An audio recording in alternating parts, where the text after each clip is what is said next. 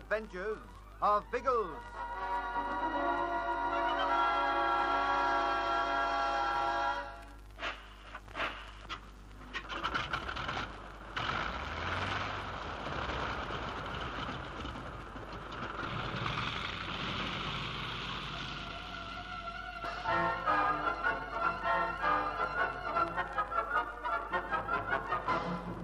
At dawn, Ginger and Bertie see a figure moving silently across the long grass. But it is Mishu returning from his visit to the native kraal. However, his news gets them cracking at once. Seta Zulu and his gang are camped in the forest not far from the Englishman's camp. Hurriedly, they swing the plane round so that his nose is pointing to open country. They strike the tent, load the stores, and then a shot rings out. An antelope stands shuddering fearfully in the long grass. Another shot wounds it and sends the animal galloping across the plain. Immediately, natives appear from behind trees. They have seen the flyers. We fight, Bwana? Oh, sizzling sausages, no. There must be a dozen of the blighters. We could put up a bit of a scrap. No fear. They're coming on the run. Into the kite, Trouts, and sprint. You first, Mishu. Into the back. And be careful of that ballyassegai. You nearly skewered me with it. Misho sorry, Bwana. Right, slam the hatch, Ginge. Now, if only they'll keep those belly rifles quiet. And if only your engines don't seize, they're stone cold, Bertie. I can't help that, old Trout.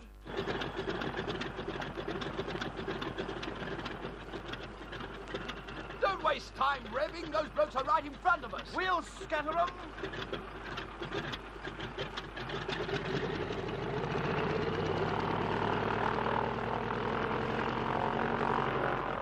What the blazes are you doing? Don't yaw like that. I had to.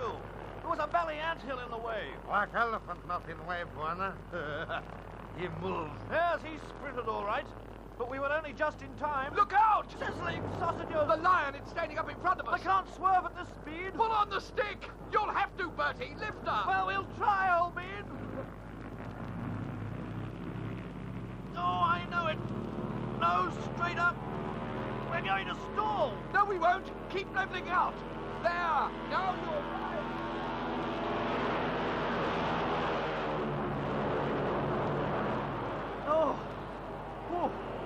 Nearly came an awful bump on your nether regions then, Mishu. Misho not understand, Bwana. Well, to dodge the old lion, we sort of took off before we were going fast enough. That meant the jolly old nozzle tilted up in the air too soon, and the kite wondered for a minute whether or not it'd slide backwards onto its tail. Would have been awfully uncomfortable if it had. Particularly as we would have pranged within a few feet of the lion. That must have been the bloke who was hanging around last night, Bertie. Oh, I say, don't be so bally cheerful. That means he was out there all the time. He probably was.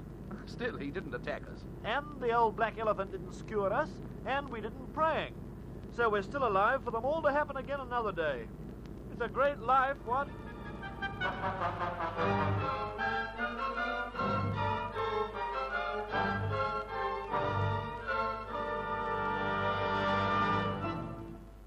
Are you sure it was the black elephant? Misho sure, Bwana. Misho see black elephant another time. Mishu wouldn't make a mistake, Algy. And let us be absolutely clear on this point, old bean. Neither would we Lithies. Old Harriet distinctly opened one eye and said, "The black elephant, sizzling sausages, take me back to the Lord and Master."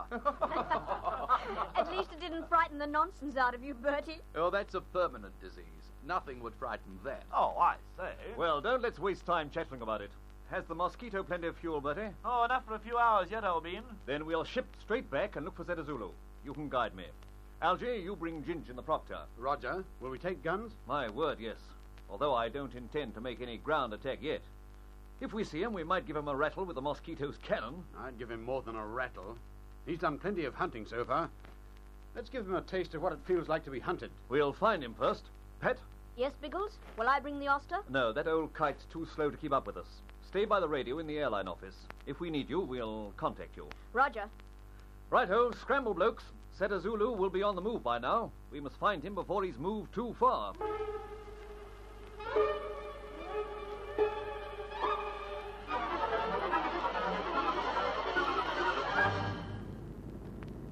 Are we on the right course, Bertie? Well, I'm sure we are, old bean. And yet, What's up? well, that belly old Lake Tanganyika, I can't see it yet. Perhaps we aren't close enough. No, baked potatoes, old boy. It's the longest valley lake in the world. You can see it for miles. Well, even so... No, it's all right, old bean. There's a mist ahead of us. That's blotting it out. A mist? At this time of day?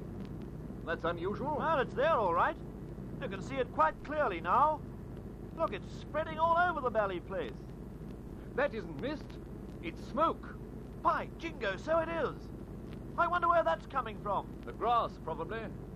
Natives quite often burn off dead grass to encourage new growth. Oh, perhaps they do. But isn't it somewhat of a coincidence that they should burn off the valley stuff right across old Seta Zulu's path? Is that where it's coming from? I'm afraid there's no doubt, old bean. I know exactly where we are now. The Black Elephant and these boys are under that smoke, and they're trundling north just as fast as they can bally well trundle. Oh, confound it. The cunning blighters tricked us completely. Look here. Couldn't we trundle up to the northern end of the smoke and wait for them to come out of it? It's moving all the time. They're firing the grass ahead of them as they go. Oh, big valley potatoes. No, we haven't a hope of spotting the bounders. Not on this trip, anyway. Make contact with Algy and tell him to return to base. We'll figure out what can be done back there.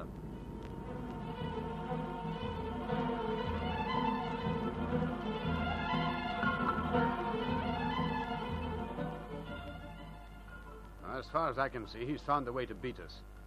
While he's on the move, he'll keep the fires going, and we'll never be able to locate him. Yes, by Jove.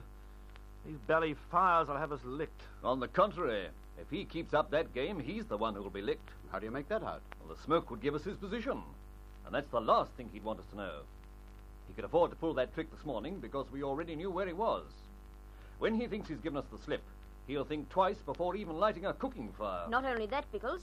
Once he reaches the rainforest on the lower slopes of the Matumba and the Ruwenzori Ranges, he won't be able to find the country. If he gets that far, we'll have the dickens of a job to find him anyway. These forests look terribly thick from the air. Don't worry. He couldn't get through the forest, not with a herd of cattle. He'll have to follow native paths or game tracks, so we'll watch them. But where, Biggles? If we let him out of our sight now, goodness knows where we'll pick him up again. I told you the other day that I'm pretty confident I know his line of march. He'll follow the lakes. Tanganyika, Kivu, Edward, George and Albert. Then at the far end, he may follow water for the sake of his cattle. That's the belly question, old bean. How far north? I worked that out with Algy this morning. I think somewhere to the north of Uganda. Every time he's disappeared for a long time, he has been last heard of in that area. I'm confident that his headquarters is up there. Then what do we do? Look for his headquarters or try to catch him before he reaches there? Well, naturally, we'll try to catch him as soon as possible. We'll look for him when he thinks he's safe again and tries to make up for lost time. What do you think about it, Michu? Buana's right. Black Elephant hide.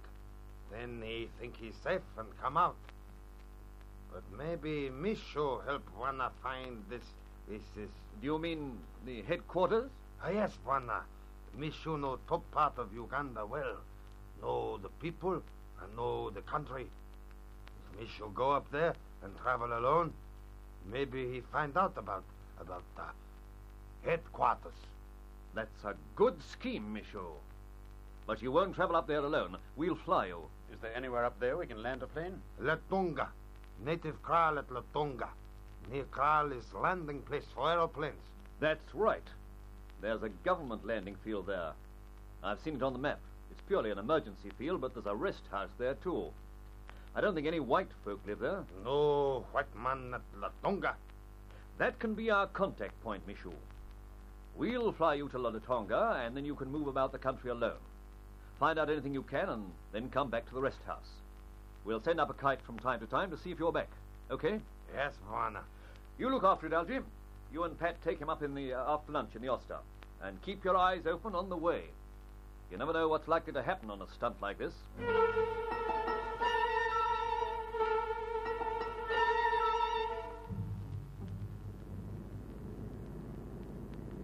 Do you remember what Biggles said before we left, Pat? What was that? Anything is likely to happen on a stunt like this. He was right. Look over to the horizon. Storm clouds. Algy, they look bad. They are. There's a cyclone coming.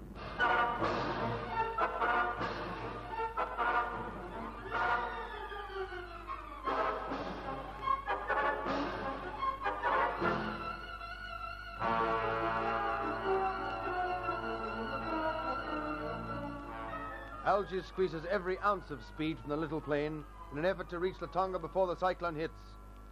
Can he avoid flying through the storm? What excitement lies ahead of the flyers in this northern corner of Uganda? Don't miss the thrills in the next chapter of The Air Adventures of Biggles.